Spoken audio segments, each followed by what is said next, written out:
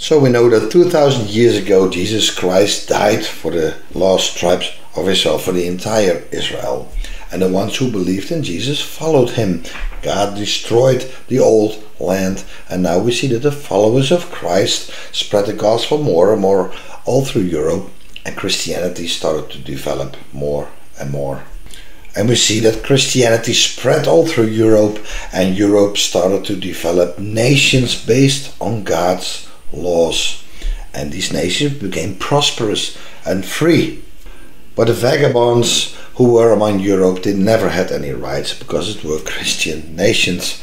But around 250 years ago, there was a new law to give those vagabonds the equal rights, and now it became freedom of religion. But this freedom of religion was against the oppression of the Roman Catholic Church and to give Jews equal rights to live in the nations. And that was like it was. They changed the Bible, made it seem that Jews and Christians both worshipped the same God. But it was not until after the Second World War that suddenly also other peoples were drawn into the God's nations, right? In the reconstruction of the European nations after the war, they drew people from Turkey and from Morocco and all kinds of people into Holland to help them rebuild the country. But they said it was only temporary to offer them a job to rebuild. But of course the plan was that these people would never leave. Now you had freedom of religion. That meant that all kinds of people with different gods were drawn into Europe. And this was the start of the plan to change God's nations. So I don't see really a problem if people want to come into God's nations.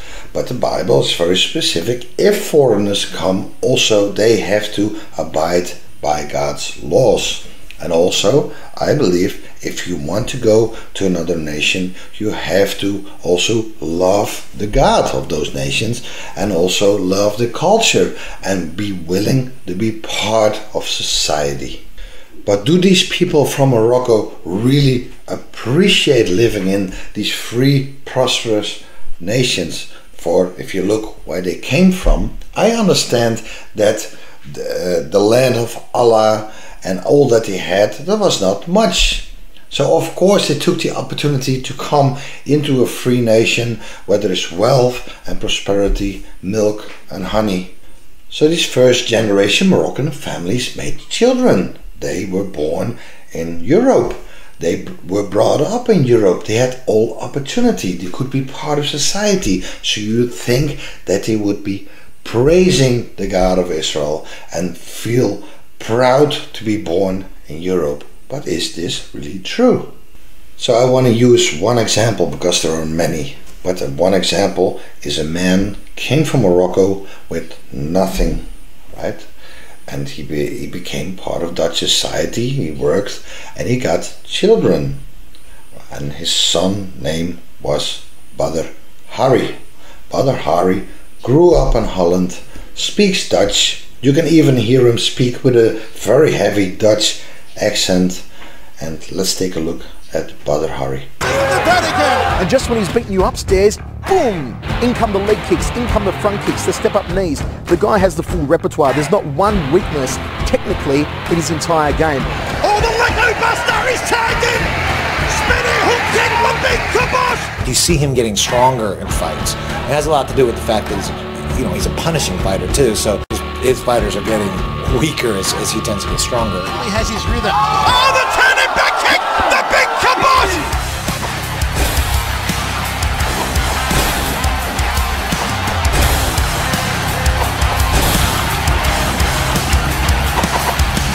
HDNet Fights presents In This Corner, featuring Badr Hari.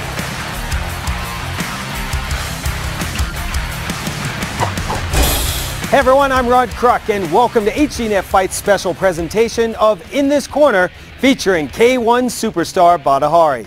So Badr Hari is praised by the world as one of the biggest kickboxers ever, and according to his record, he is. So Badr Hari, let's take a look at who he is thankful for. If I look at all the most famous Moroccan and Turkish kickboxers in the world. I don't even think there are kickboxers from Morocco, because all these Moroccan fighters came from Europe. So Badr Hari was raised in Amsterdam, was always into fights, and I don't even think he finished grammar school. So he ended up in the Dutch kickboxing school. He was born in Amsterdam, raised in Amsterdam, and brought into a Dutch kickboxing school where the Dutch kickbox teacher taught Badr Hari discipline. And I've been looking for the video clip because I saw it, but his trainer had to really be strict on him because he was too lazy in the beginning to even come on time. This Dutch trainer taught him how to behave himself and how to have discipline. So Badr, by his own admission, said that he didn't want to work for a boss. He didn't want to work, so he wanted to make a career in kickboxing, and he turned out to be a talent, and he was trained, and his training started to produce fruits within the sport. There we go. What's inside?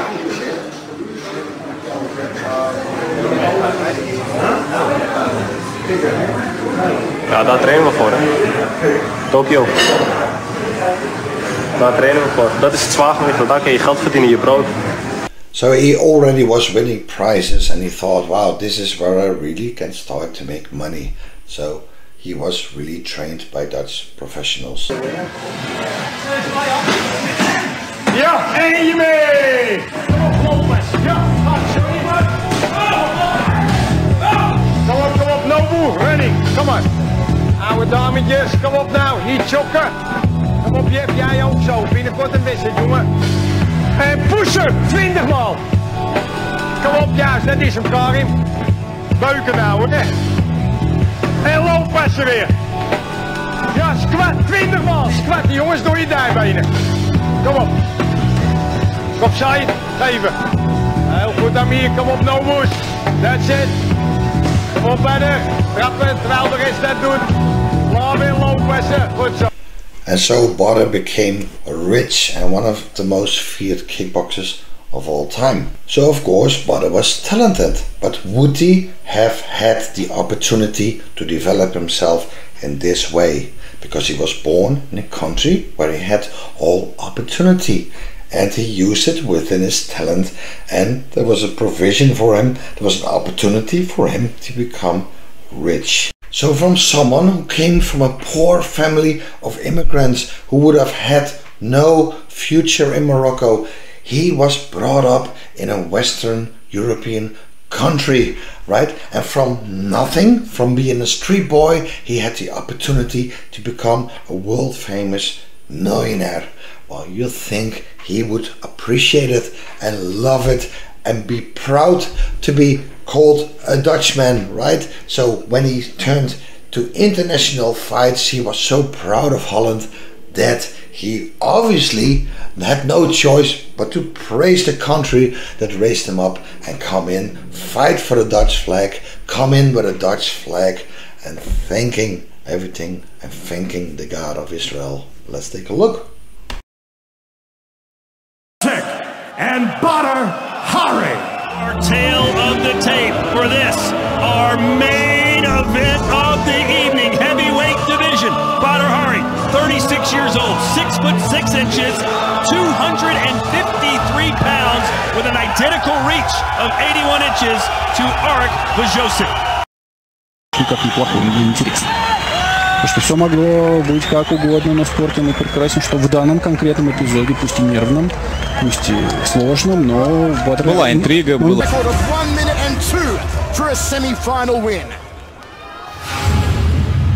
And now making his entrance from the red stage, Badr Hari.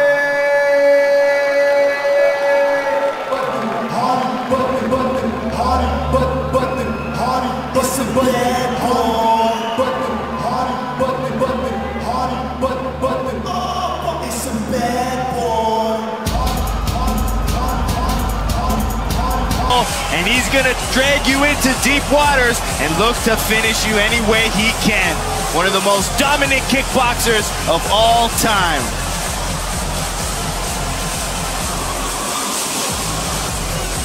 Here we go. Our tail of the tape for our main event of the evening for the world. So for all the years, all through the fights, Badr never once was proud enough to fight for a Dutch flag. So why do these people get offended if you tell them they are not truly Dutch? Because if you tell them you are not truly Dutch, they jump high and low to tell you they are just as Dutch as that you are, because Holland is not for white people. Holland is a multicultural society and we're all Dutch. But when it comes down to it, they don't want to be associated with Dutch people. They want to promote another country where they were not even born.